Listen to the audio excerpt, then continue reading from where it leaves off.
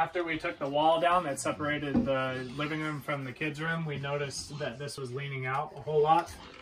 You could actually see daylight through here. So it's getting tight up against the bottom, but loose up against the top.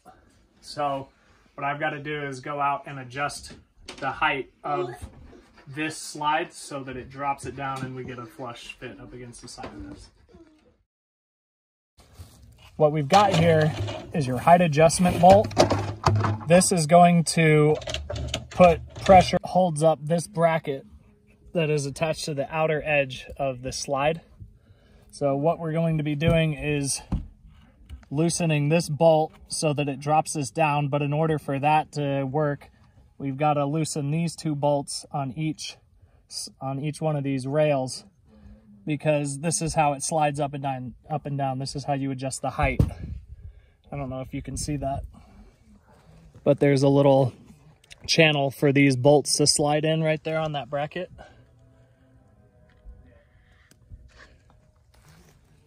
Okay, so the first thing that we're going to want to do is loosen these 4 bolts so that we can just make micro adjustments to these 2 bolts and drop the outside down.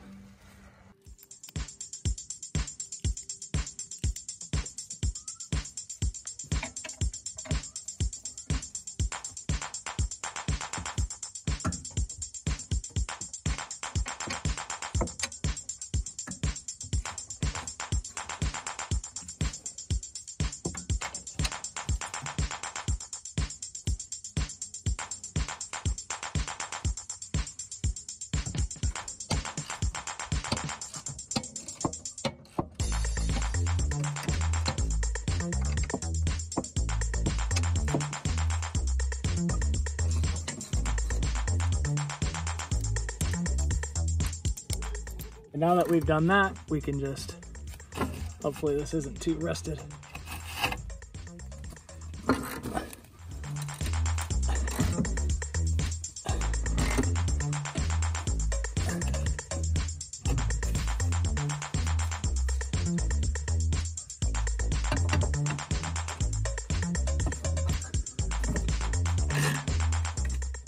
Can you see it moving?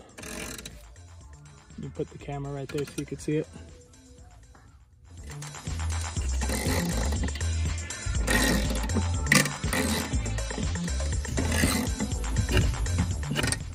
And we want to go about the same number of turns on the other side so we can come down evenly.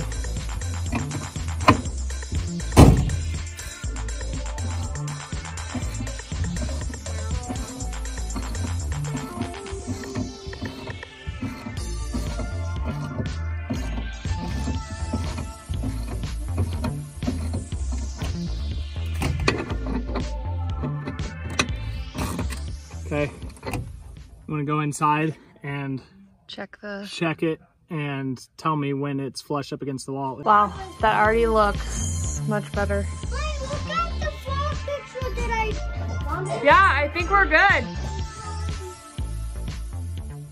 Once you have the slide tilted the way that you need it, go ahead and tighten these bolts back up on the top and then readjust your bolt here that makes sure that it maintains that height.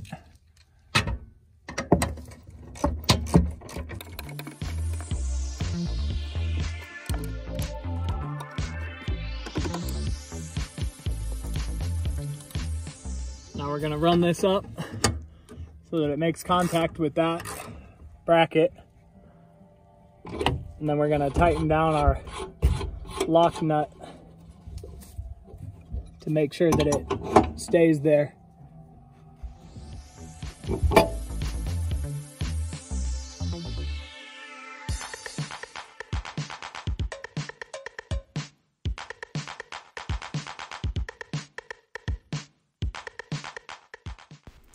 If you found this video helpful, you may also want to check out our other RV related videos like replacing a broken water pump or repairing our black tank.